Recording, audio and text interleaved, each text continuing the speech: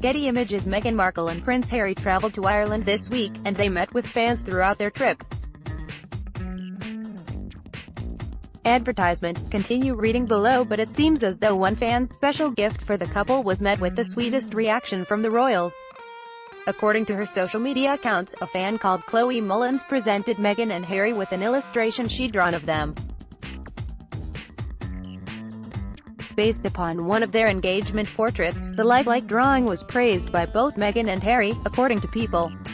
Posting on Instagram after meeting the royals, Mullins wrote, "Ja girls' artwork going in Kensington Palace. Delighted to have gotten to talk to them and have them keep my drawing. They're genuinely so nice." According to People, Prince Harry spoke to the artist, telling Mullins, "That's very, very good.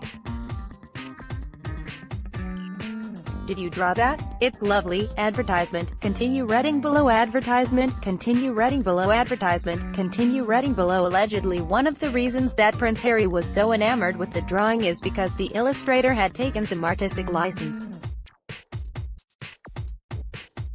According to People, the royal announced, "And you've given me more hair," which apparently caused the Duchess of Sussex to start laughing.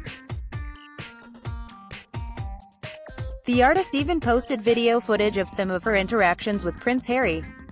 She wrote on Instagram that he told her the illustration looked like a photo, calling the artwork so special. The Duke and Duchess of Sussex had so many sweet interactions with children throughout their visit to Ireland.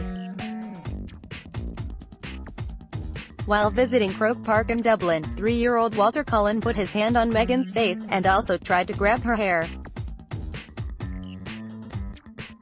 Luckily, the adorable moment was caught on camera, including Prince Harry jokingly scolding the toddler.